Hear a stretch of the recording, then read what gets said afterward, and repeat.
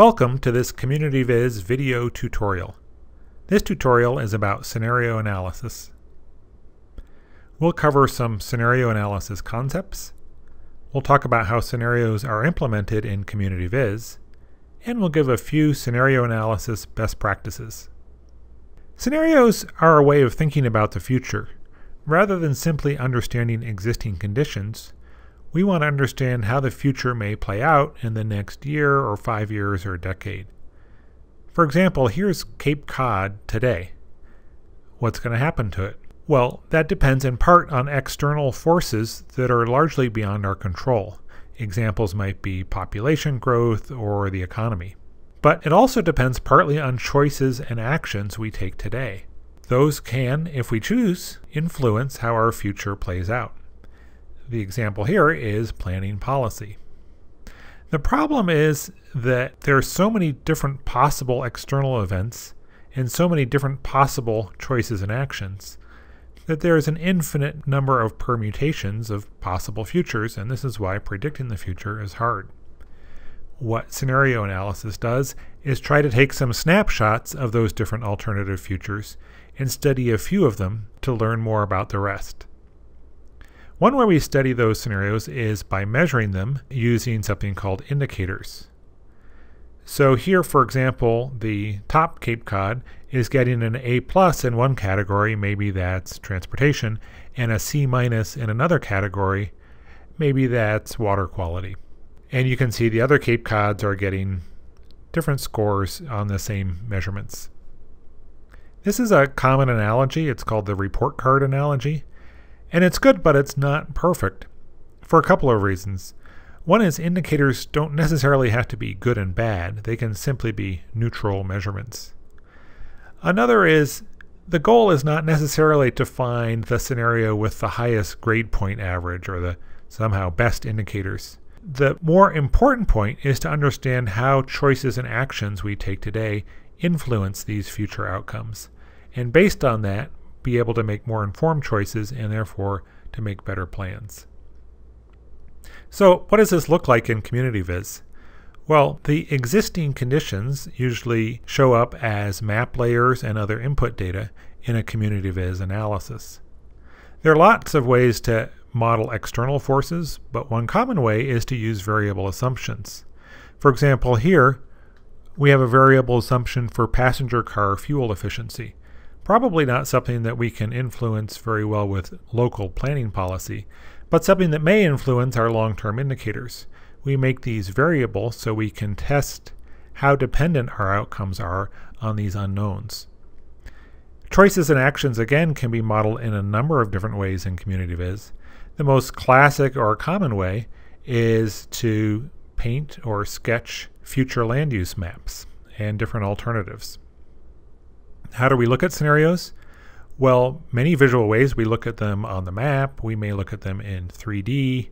We look at them in tables and charts. Here's the scenario comparison window in CommunityViz. And how do we measure them? Well, we measure them with indicators that are often tabular in nature, but we like to chart because they're easier to see. These charts, for example, are showing 3 different indicators. On the left, one scenario. On the right, another scenario. Let's look at how scenarios are implemented in CommunityViz.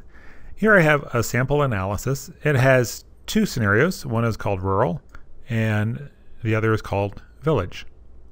Now normally I can do all my work within one window, but for purposes of this video I'm going to open up 2 windows so it's easier to see what's going on side by side.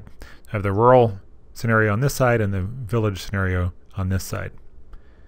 Across scenarios, layers are shared. So the water tanks layer, the proposed buildings layer, the proposed roads layer, these layers exist in all scenarios. And if I add a new layer to an analysis, it'll automatically be added across all scenarios. Also, the status of whether it's a dynamic layer or a reference layer that is a non-dynamic layer is the same across all scenarios. The symbology is the same across all scenarios. In the case of reference layers, in fact, the features are identical. Notice this wetland is the exact same as this wetland. However, in the case of dynamic layers, features can be different. So the proposed buildings in rural is this set of green and red squares, and in village, this set of green and red squares. So everything's been the same up till now, except for the features themselves.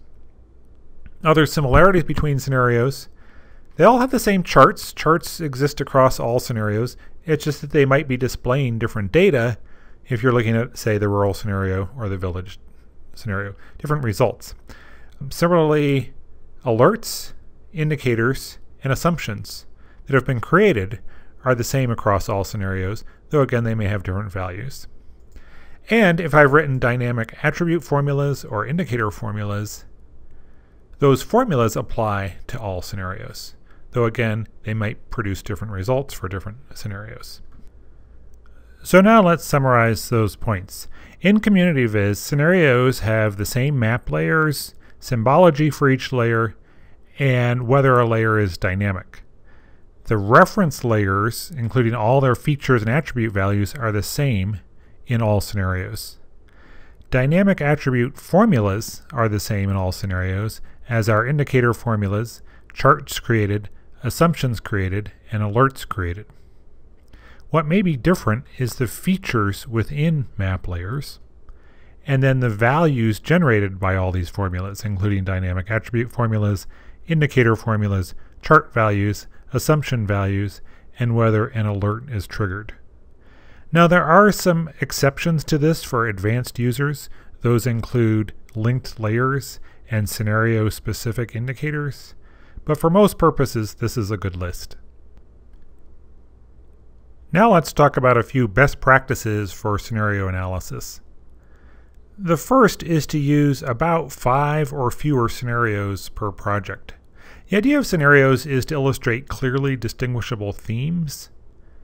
If you want to make small changes, say to an assumption or to move 1 or 2 features around, those can be done within one scenario. You don't have to create a whole new scenario for every change you make. If you have a lot more than 5 scenarios, that's hard on both the computer and your audience. Too much to keep track of. So 5 is a good rule of thumb. The second best practice is when you're setting up an analysis, set up most of it first in a single scenario. Set up your formulas for dynamic attributes and indicators, set up your charts, and then start adding additional scenarios. Because CommunityViz handles the scenario coordination for you, this is a much easier way to work.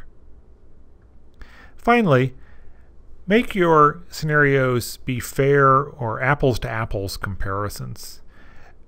That way it's easier to understand what's changing between the different scenarios. It gives you better information about your scenario analysis.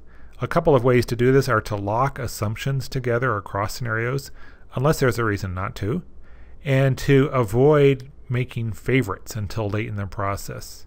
If you have one baseline scenario, one scenario that's terrible, and one scenario that's great, you're not really doing a fair apples to apples comparison, and you probably won't learn as much as if you start with more balanced comparisons.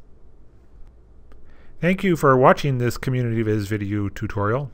For more video tutorials and CommunityViz resources, please visit the website.